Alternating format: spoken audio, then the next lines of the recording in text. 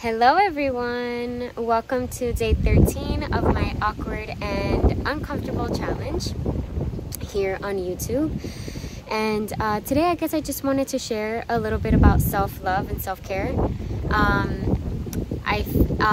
learned today, actually on my astrology call, that if you know about Chiron, they basically call him the wounded healer. And wherever he's placed in your chart, it's basically like where you have the most challenge in your life, but it is also the challenge that you get to heal a lot of in your life and also teach it. So my Chiron was in my second house, which has to do with money, self-worth, and all that good stuff. So I learned today that about the whole self-worth thing is definitely something from childhood, and they also said that too. So she also said that the Chiron is mostly about the things that we had challenge already, even since childhood. And like there's probably, for example, if you have Chiron in your second house as well, but I mean my second house is in Cancer. So it has to do with the nurturer and really, and also the second house is very like motherly and stuff like that, like about mother. And so for example, the example that she gave me was that in childhood, were you always looking to prove yourself as worthy, and possibly in your childhood your family treated you and said things or whatever unconsciously, programming, all the traumas that we get from childhood. Every family has trauma, and one of mine is not being worthy or good enough.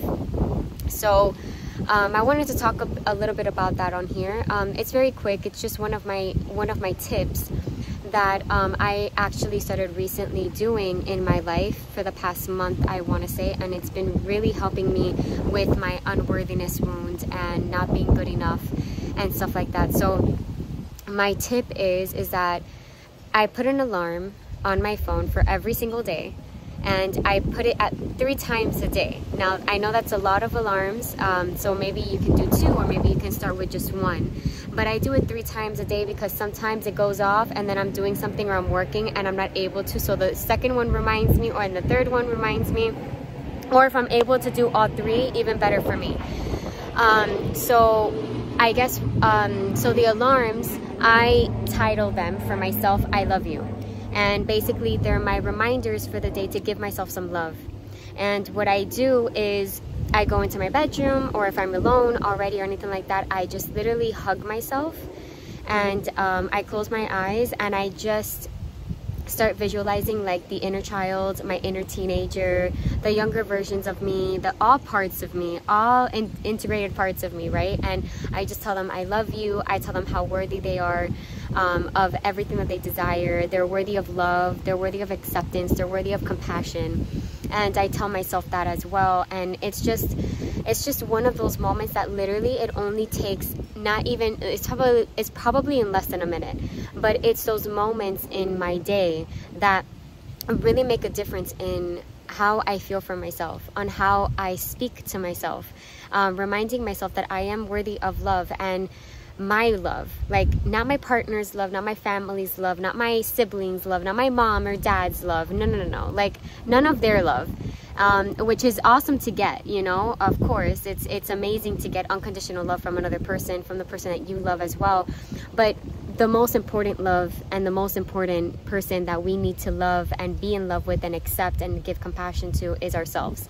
So that reminder to me every single day, I put those alarms and they go off and they're really loud and everything, and sometimes they could be at the wrong times, but not the wrong times, but just go off at like the times that you're just so distracted or very focused in doing work or something else. But it doesn't matter. It's those moments that just reminds you of like, let me give myself a little love. It literally takes just a couple of seconds, not even, maybe just like not even, you know what I mean? Not even just a minute, like just a couple of seconds. And it feels so good, and it makes a difference in my day.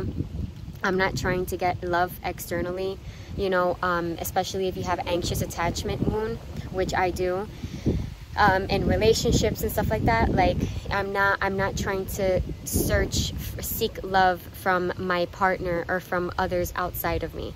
I am seeking it for myself, within myself, and that's just very fulfilling. So that's my share for today. And thank you guys for watching. I hope you guys enjoyed it. Let me know in the comments below if this is something that, you know, that you're gonna try. Let me know if this is like if you do practice it. Like, maybe put in the comments, like, day 1 it felt so amazing, day 2 it felt so fulfilling, day 3 I'm seeing a change in myself. You know, it would be really amazing if you guys share that, especially for others to see.